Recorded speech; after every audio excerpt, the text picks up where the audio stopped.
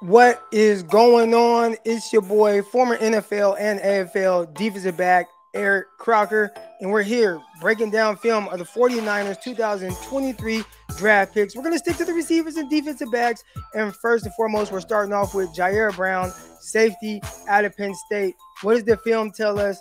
What do I think?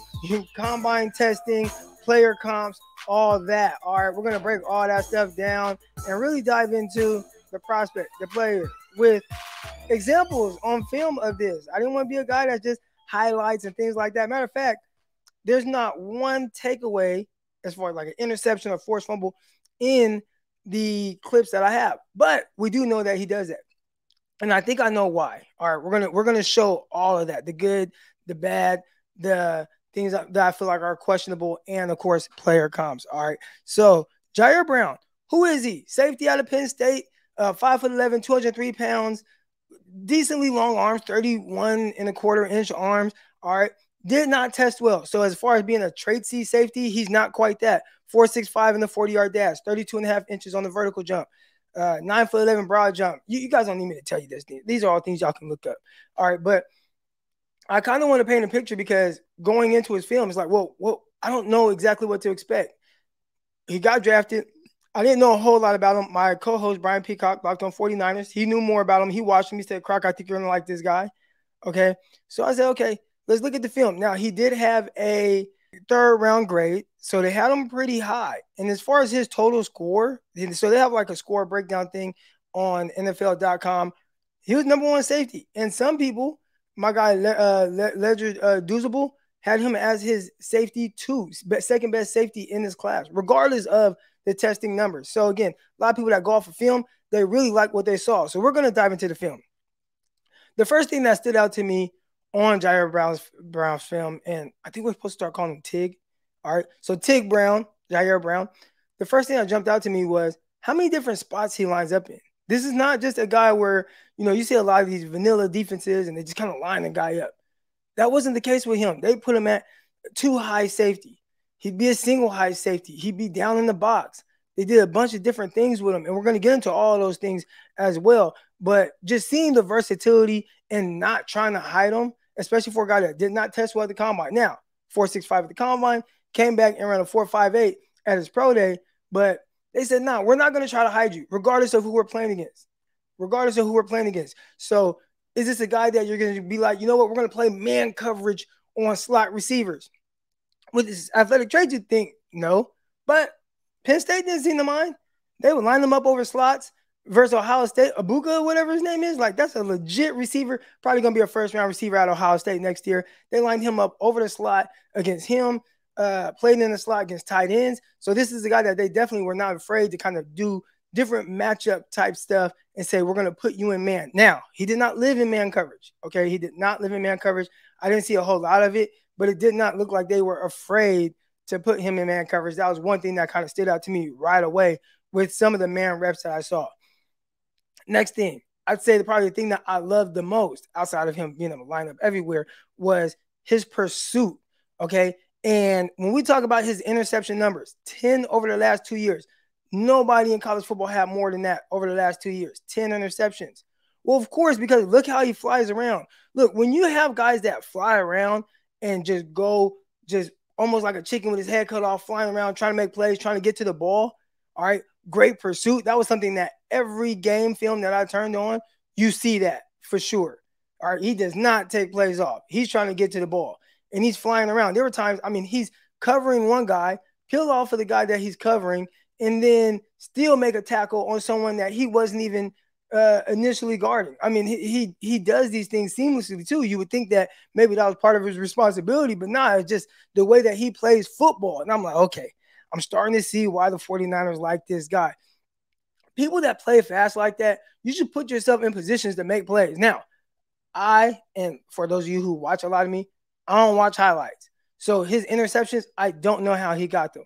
All right. But I do know when you fly around like this and you're putting yourself just around the ball, tipped balls, overthrow balls, you are more likely to reap the benefits of those. And we saw that with guys like Tashawn Gibson for the San Francisco 49ers. He had, 4 or 5 interceptions last year? They weren't just, oh man, perfect coverage, turn my head around, jump up, high point the ball. No, tip ball, boom, interception. Tip ball, boom, pick.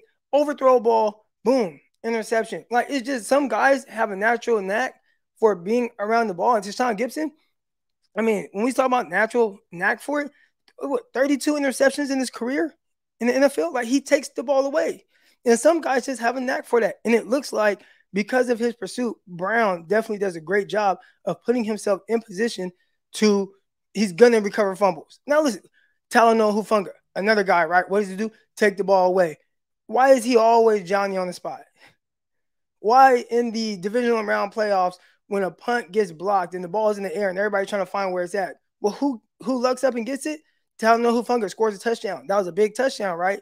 Against the Green Bay Packers for the 49ers. Well, of course he did, because of how he flies around. So when we see Hufanga make plays, we see Gibson make plays, and you kind of plug Brown into that as well. They're just guys that, maybe again, not the best traitsy guys, but have a knack for being around the ball. And I think it has to start with pursuit. Now, one thing that I noticed with his pursuit is sometimes he can come in a little reckless. And we saw that with Hufanga. Hufanga is prone to miss a tackle or so. And I saw this with Brown as well. There's times where he's just kind of flying in, or maybe doesn't wrap up. Is he going for the big hits? Like, those are things where, I haven't had a chance to talk to him, so I don't know. But I see him come in and sometimes just miss tackles. I don't know if he's closing his eyes, whatever the case is. There's more than enough tackles that I've seen him do, especially like playing around the line of scrimmage. You see him playing there, going in, making tackles, coming from depth, making tackles, big hits. Like, those things are all over the film. The pursuit is there, but you will still miss tackles. And I think he comes in a little hot sometimes. Now, like Hufanga, I don't want him to tone that down. Like, I'm not telling him, hey, tone down how aggressive you are. Now, you would rather have to tell a guy, tone it down a little bit, as opposed to, hey, man, can you pick up the aggressiveness? Right? Because a lot of times you got to tell a guy to pick it up. He probably just don't got it. All right. But he clearly has it. And at times, you see him miss tackle here and there. But the tackling, I thought, for the most part, was pretty good. You see him work around the line of scrimmage, all right, as a box safety. And he did not worry so much about, okay, there's a body on me, I got to disengage, knife in, make the tackle. Okay, they're trying to run outside of me. Let me keep my outside shoulder free, still make the tackle. He did a lot of those things around the line of scrimmage very well. So I think when you see some of these misses, you might be like, oh, man, can he tackle, or is he bad at it? I didn't come across thinking he's a bad tackler. I just came across thinking, he missed some tackles. All right. There is one thing I'm worried about. We haven't gotten there quite yet. Another thing I felt like they did with him that showed up was him being a robber safety. And this was something that I'm not sure the 49ers would do under Wilks. I haven't studied Wilks' defense. That's not really kind of what I do on, with my show, my platform. But I know Jimmy Ward really wanted to do a lot more of that with D'Amico Ryans and Robert Saleh. And he's like, man, like, I love what these other safeties are doing. They're able to play robber. Well, Brown was able to play robber at times. And you see him kind of come down. He has good eyes. He understands, where he needs to be to take away like the throwing lane in that window. Sometimes he'd be able to do it while staring at the quarterback. And I think that's really cool too. Like, he did a really great job of that. See him come down, have nice big hits, etc.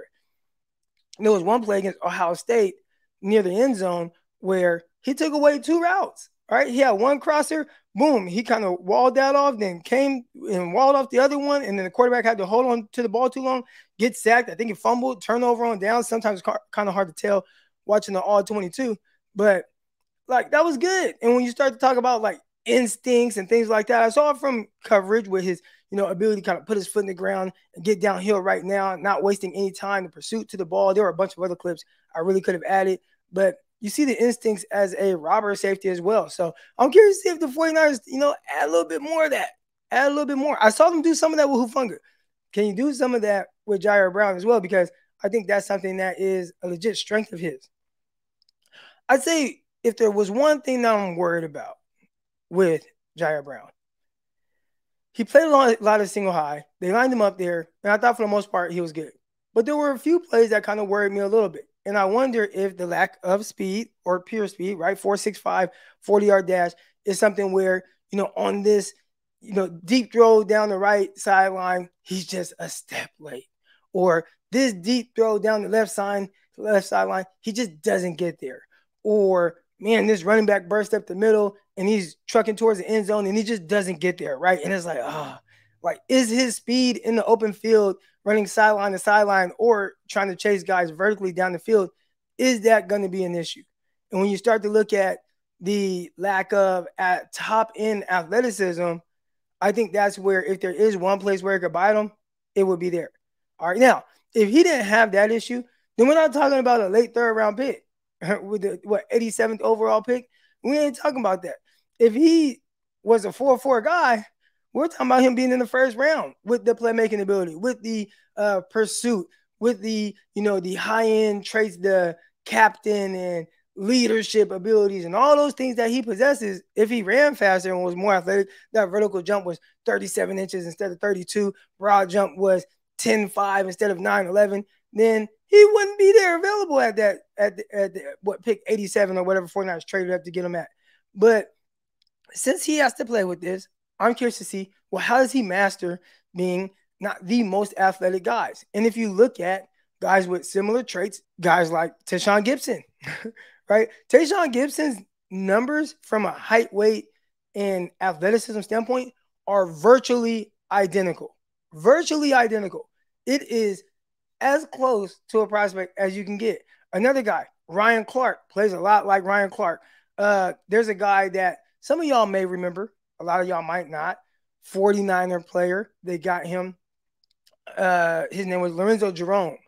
All right, Lorenzo Jerome, 2017, that was Kyle Shanahan's first class. And he started, I want to say Lorenzo Jerome started week 1, maybe even week 2. And then a few weeks later, he was just cut. Like, you're not even on the team. And I don't even know if he's been on an NFL team since then. That was like one of the wildest things for a guy that worked really hard through training camp, make the team, start games, and then you're just never, ever in the NFL again. And that's how the NFL is. It's a wild place. All right. And then the last person that he kind of reminds me of is Quandre Diggs. And we watched Quandre Diggs play for the Lions. We've definitely seen him play for the Seahawks and his ability to take the ball away. And all of these guys have something in common. Not the most traitsy guys. Maybe play a little bit more with, anticipation and, being a step ahead mentally as opposed to physically. Playmaking ability, right? Like, why did Ryan Clark play as long as he did for Super Bowl teams? Tashaun Gipson, why does he play as long as he has, 32 career interceptions? Lorenzo Jerome, I can't speak for him, but Quandre Diggs, obviously, he's a terrific safety as well. I'd say the biggest difference between those guys, right, that I'm comping him to, Tashaun Gipson, Ryan Clark, Lorenzo Jerome, Quandre Diggs, those guys didn't go in the third round. So because of their traits and ability, they went Tashaun Gipson, 6th round pick. Ryan Clark, undrafted. Lorenzo Jerome, undrafted. Quandre Diggs, 6th round. So we're talking about 2 6th round guys and an undrafted guy. And his traits say more of a guy that goes in that range, but whatever people are seeing on film, which I saw some really good stuff on film, they're like, no. This guy's a 3rd round caliber safety. And that's what the 49ers are getting. I think the thing I took away the most is 49ers are definitely building their secondary around guys who take the ball away. We want to take the ball away. We want high-level guys, smart guys, physical, aggressive guys that will take the ball away. 10 interceptions over the last 2 years, can't deny playmaking ability. And when you watch the film, and again, on these cut-ups that I showed, there's not one takeaway. But the big takeaway is how he hustles to the ball, and I just understand how he puts himself in position to consistently get to the rock. All right, so that is Ji'Ayir Tig Brown, safety out of Penn State. We're going to continue to get to some of these receivers, cornerbacks that the 49ers either drafted or signed. Break those guys down, dive into their film the only way I can. Make sure, if you haven't already, hit the like button, hit the subscribe button, tell a friend to tell a friend to tell a friend to tell a girlfriend. Whatever y'all got to do, man. Let's blow this up. Let's run these numbers up, and I hope you guys enjoyed this. I enjoyed watching this film and definitely breaking them down. Look forward to seeing Ji'Ayir Brown and the impact he has for the 49ers. Day one safety? I'm not sure, but we'll find out. Peace.